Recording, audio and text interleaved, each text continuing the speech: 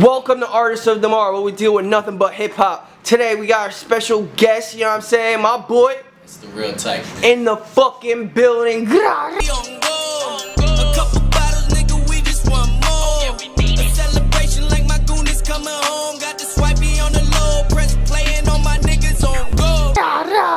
Yo, bro, thanks for pulling up on us, gang. You know, it's much love, man. I appreciate you, bro. Alright, let's get started. I just want to know, what's the first thing we could expect coming 2024? A crazy rollout. I just dropped a single, Take My Peace, produced by my man Put on the Beats. Got a couple more singles dropping within the next few weeks. Got another EP dropping. Crazy summer lined up, so I'm excited. A lot of shows coming, so hell yeah. For that. Hell yeah. Bro, we've seen you been going crazy over the years, you know what I'm saying, investing in yourself as a musician and everything. Let me ask you a question. What's your favorite feature? Because you've done a good amount, you know what I'm saying? My favorite feature? Let's see. Where do we start? But nah, I got a crazy feature about to come out. Shout out to Philly's Own Core. We got Crazy John, titled Celebration. It's coming real soon. Real soon. Probably within the next week or two. So I'm looking forward to that shit. Yeah, absolutely. Alright, so let's say it like this, right? Where are you from and what made you start making music?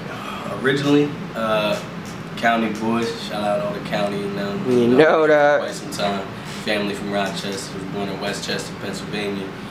Came down here when I was young, 5, 6 years old. Been here for quite some time. Back and forth from Jersey to Philly. Facts. But I'm highly comfortable in the county. Facts. You know what I mean? So. I respect that. What made you start making music?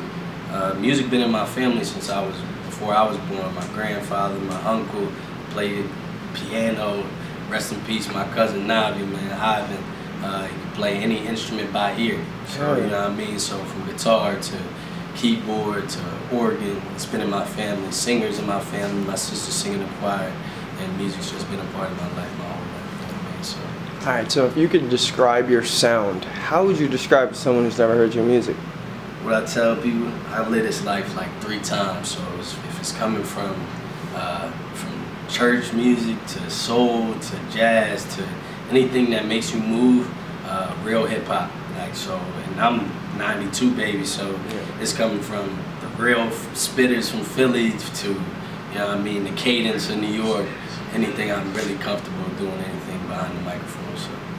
Yeah, we getting a project this year, gang? Like, what's poppin'? Multiple. 30 clip. What they say, the young boys say with a switch on it. I got 30 of them things coming up. No way, and I'm not just talking. You letting it fire. Check my Instagram at TheRealTike on Instagram.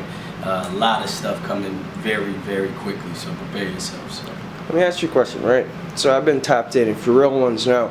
How does it feel to get a lot of support? You know what I mean? Because niggas really don't have a fan base, but you definitely got one, bro. That when you drop, niggas support you, brother. What they tell them, 5 or 5,000, we gonna rock shows. Facts. So at the end of the day, I've been in this game since, what is years? It's getting to the 13th year. They say some wisdom for all the artists out there. They say it take about 13 years to really be put on, and ironically, this is my 13th year. So Facts. Just coming. I'll put it to you like this. My mom say it's already written. So it's only a matter of seconds. There's something glorious about to happen. So.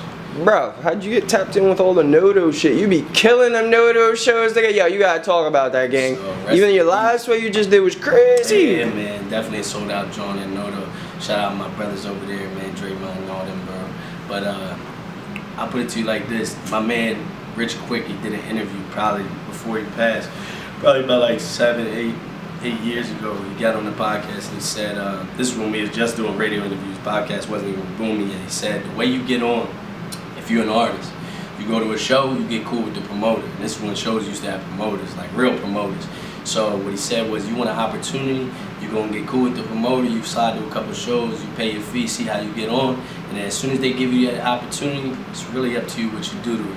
You gotta take that opportunity. Yeah, exactly. So it's stepping stones. Not for everybody. These days you got social media that's bypassing a lot of that. Facts. But when I came up, it was definitely a different time and age where if you were there and you made yourself present and you showed who you were, once they gave you the opportunity, it was really whatever you did to it. So shows like Voltage with Sean Song and stuff like that ended up boosting my career. I was opening up for artists that I thought I could never open up for. Hell yeah, I see that. Yeah, it got to the point where I'm so comfortable with it that it's like a blessing to really be given the opportunities that I do now. So you ever feel like you got weight on your shoulders? Because you could feel and appreciate the times that you have capitalized. You know what I'm saying? Because with this music shit, it's all about capitalizing. Absolutely. And the times where you've needed to capitalize, you have. You ever feel the pressure?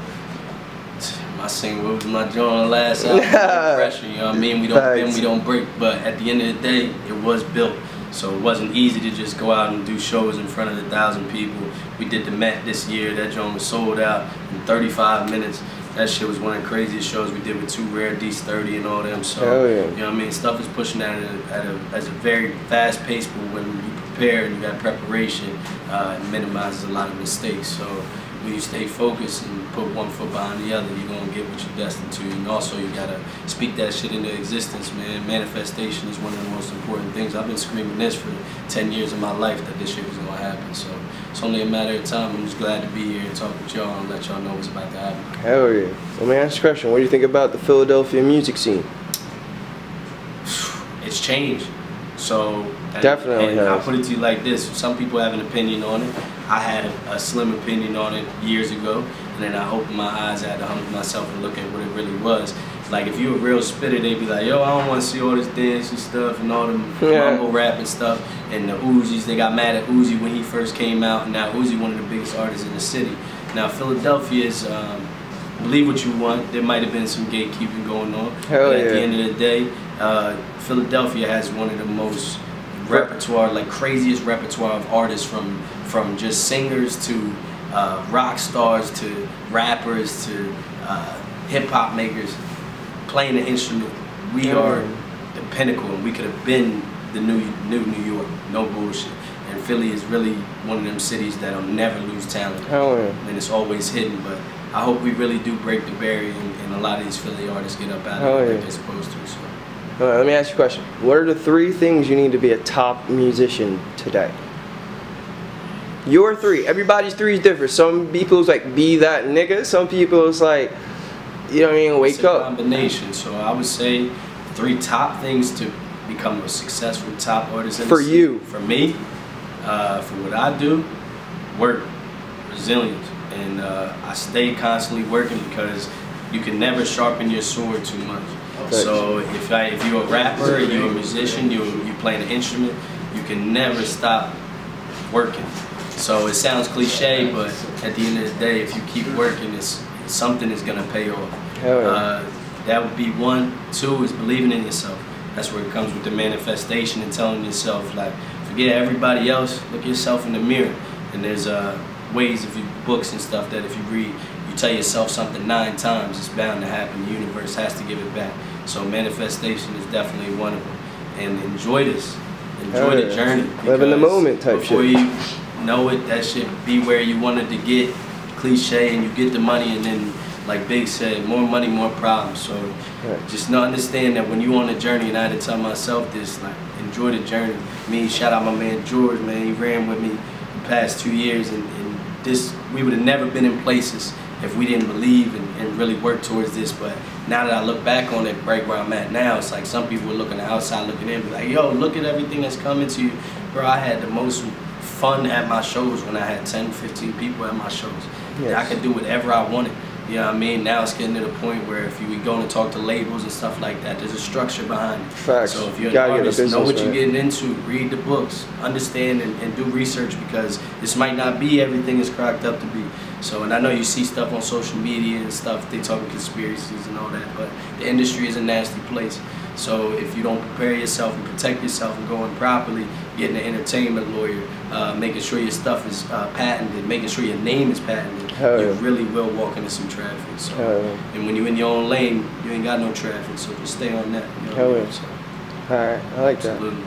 Alright, so let's say it like this, right? We're wrapping up now. What's the last things you would like to say to your fans? Like, what would you generally want them to know? People who support you all the time. First and foremost, I love you all to death, man. Without y'all, I'm nothing. It sounds cliche, but I really would be nothing without y'all. And just know that I'm never going to stop. We got kids to feed. Shout out to Mari, my beautiful son. He just turned 4. But yeah, it's, we on a tear this year, and I'm not going to stop. And everything that we're destined for, we going to get. I promise you that. Alright, we out, gang.